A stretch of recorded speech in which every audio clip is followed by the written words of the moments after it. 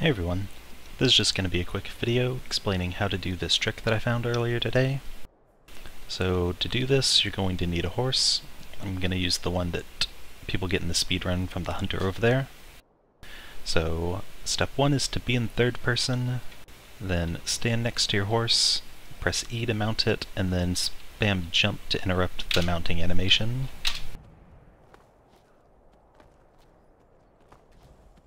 And that'll cause your character to slide along the ground like that before the animation finally finishes.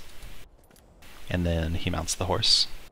So during that little sliding animation, you're going to want to make a save.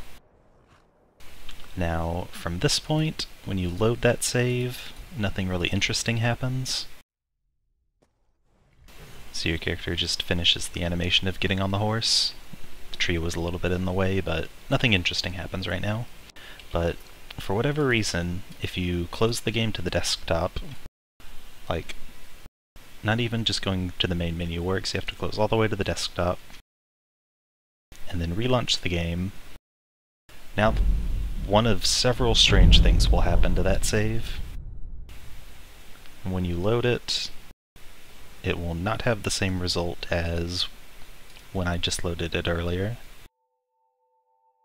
So for this outcome, it looks like we got the really boring outcome, which was having your character just teleport to coordinates 0, 0, 0. That's one of the really boring outcomes. Another outcome is you can get horse speed, like really high horse speed, one that you would get from a really long tilt. I've also seen this mess up my camera, where whenever I'm sprinting forward it sort of spins around the character and the FOV gets messed up. I made a video about that as well. There's also an instance where it's given me the ghost tilt property, where you're able to like clip through everything, but it was a really weird version of that state where my character wasn't attached to where the camera was, so pretty much doing anything crashed it. Anyway, there's a lot of different things that can happen with this glitch. Another thing that you can do after you've made the save is load up a horse tilt save, and you can actually perform like a weird version of load warping. So you can see my character's not wearing any clothes right now. Previously, the character that I made the save with was wearing a tunic.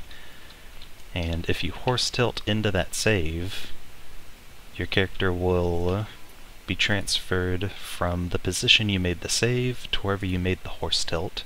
So that character doesn't have a shirt on, and now whenever we load the save, it'll load this character over to where I just made the horse tilt. And you can see this character has a shirt on. So it's not as useful as load warping, because you can really only do this in the overworld, and you get fast traveling for that anyway, but it's a interesting property I found of this trick. But yeah, there's a lot of weird things that you can do with this. And just like with a couple hours of testing, I was able to find like 5 or 6 things with this.